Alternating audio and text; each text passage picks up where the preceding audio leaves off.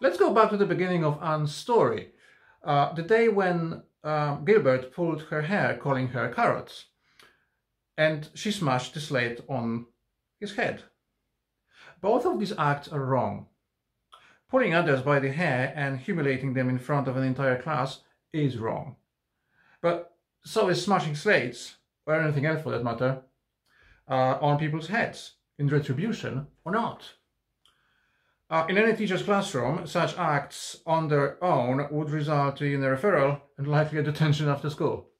Gilbert apologized instantly. In fact, continued to apologize for virtually the rest of the book. Instead, for Anne, the iron has entered into her soul, as she says, in chapter 15 of the first book. And proudly, indignantly, she cannot find it in herself to forgive him. Enter forgiveness. Anne remains indignant and resistant to being able to accept Gilbert's apology for a good few years, until eventually she admits herself to being a stubborn little goose in the last chapter of the first book. His relentless apologizing and patience with her over those years and his eventual sacrifice of the Avonlea school for her teach her the value of loyalty and forgiveness. Thanks to him, she becomes a better person. Correspondingly, Gilbert's soul is enriched by Anne's unorthodox way of looking at the world, making her stand sharply apart from all others. He pulls her towards the prose, she pulls him towards the poetry of life. None is enough on its own, none is better than the other. They complement one another. Anne without Gilbert is too dreamy. She needs him. Gilbert without her is not dreamy enough. Gilbert's long-standing friendship improves her character, while she improves his. For this, like yin and yang, they love each other. They share a common core. Thus, it's not a matter of opposites attracting. While retaining their original unique individuality, together they build each other up, sharing memories of their long-standing relationship of improving each other while standing by each other, sharing their friendship after the initial bumpy ride, challenging each other and picking each other up when needed. Anne loves Gilbert because she knows that thanks to him, she's a better person, kinder, more forgiving, a perfect balance between the imagination and the reality of everyday life.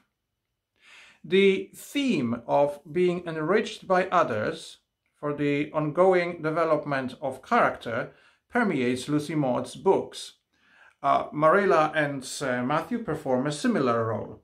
Marilla with her curt, crisp responses demanding of Anne gratitude, modesty and respect of her elders, and Matthew with his love unconditional, showering Anne with gifts, not least the puffed sleeves dress, of course.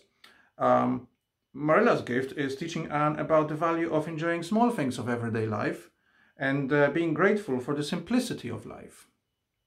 Matthew fulfills Anne's dreams, which had been long held and unfulfilled.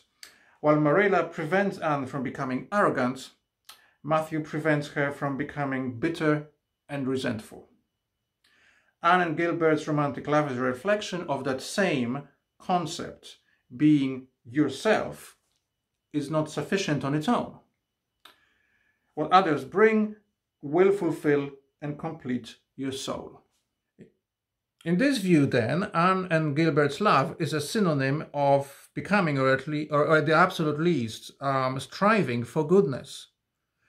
Goodness, in this perspective, means compassion, understanding, forgiveness, and rejection of resentment, replaced by imagination of how others feel, suffer, ache, and beg for help and understanding. In this light, one of the union of lovers towards pure goodness, there is hope for us. Hope for us being just good. It is a union of kindness in a never-ceasing struggle towards the unachievable golden hill, as Stephen Fry, a British writer, comedian, and TV personality, has once put. So theirs is a glorious coming together of two human hearts, different yet common, two jigsaw pieces. You thought on first glance not slotting together, but perfectly matching together in the end on further inspection. Once they have come together, more pieces can be added to them. But you have to be patient. Sometimes it takes some effort or numerous attempts to fit them.